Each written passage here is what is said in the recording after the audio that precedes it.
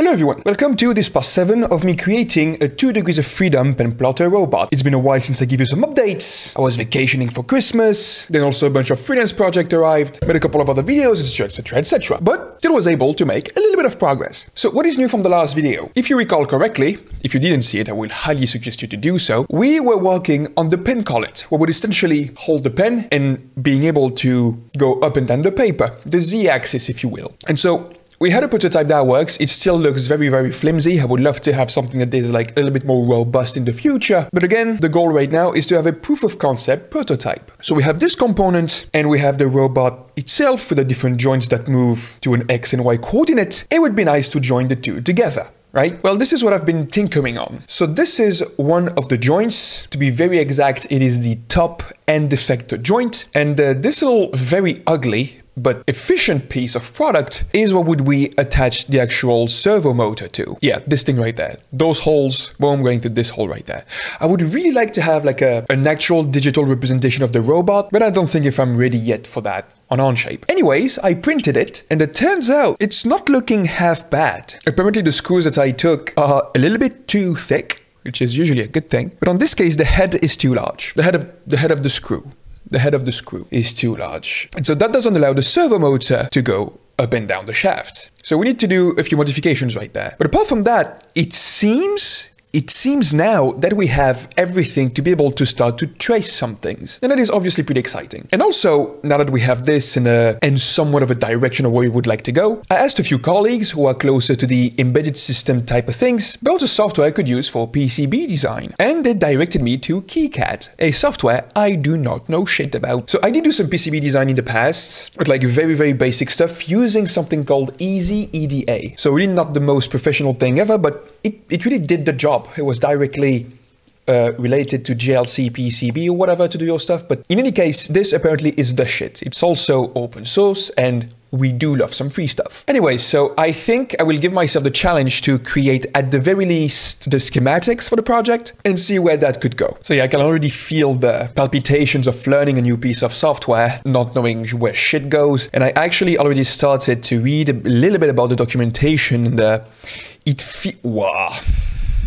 Jesus Christ. It feels a tiny bit old school. But again, we're here for a good, beautiful challenge. And along with that, I don't know if you recall, but last time we talked about this, we were blocked a tiny bit. So the way my robot works at the moment is that I have an ESP32 waiting for a new line of code. It's essentially a very simplified G code. And so the serial port of the ESP32, well, let me actually do a little bit of a drawing. So ESP, this is the microcontroller that will control the motors to make the robot move. So yeah, it could be something like this, yeah, if you wish. So this thing right there needs to receive some information, right? The information is coming from my PC with, for the moment, a Python API. The Python API is going to create just like I said, a modified, very simplified version of G code and send it to the ESP line by line. And so the way it works on the ESP is that the ESP is waiting for a line, and once it gets it, it does the movement left and right or wherever on the robot, and then at the end of that, sends some data back to the PC to say, hey, I am ready for the next line, and then the next line is sent.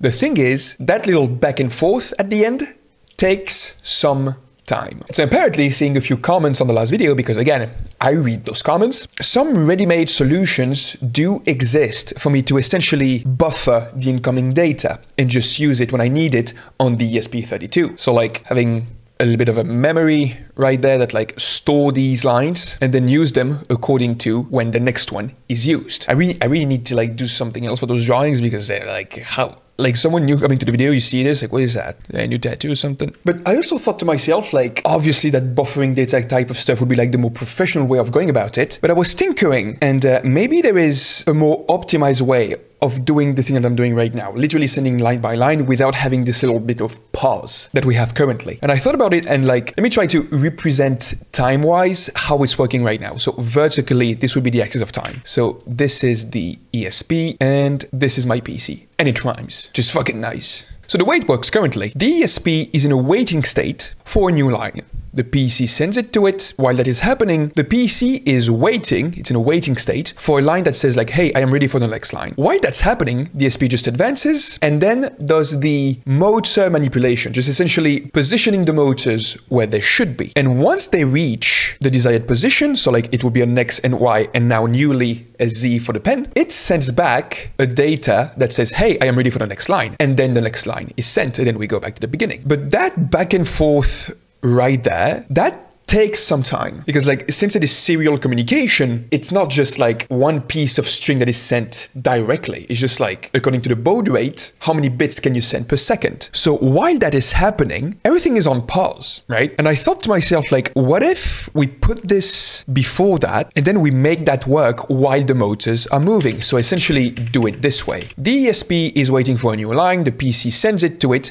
We do some code that wouldn't take that much time, would just be like some string validation or something like that that says like, yeah, this line is prone to be sent to the motors. And if we validate it, since the PC will be in the waiting state, the Python API, I should say, we send back the data, yeah, be prepared for the next line.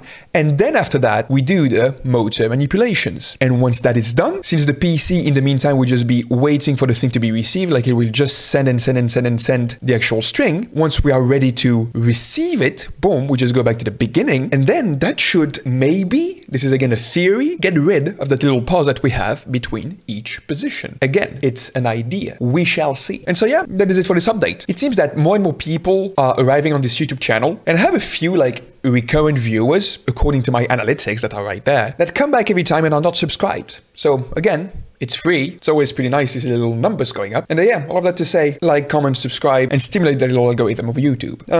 Okay, I think that's it for the updates. I hope you enjoyed it. I do see some of you commenting, giving some tips, which is always nice to have, learning a bunch of this project, and I'm very, very excited for what will be next, like the PCB design and maybe learning some more things about code, just stimulating things in general. All right, thank you very much for hanging around. That's it for me, and I see you soon on the internet. Bye-bye, everyone.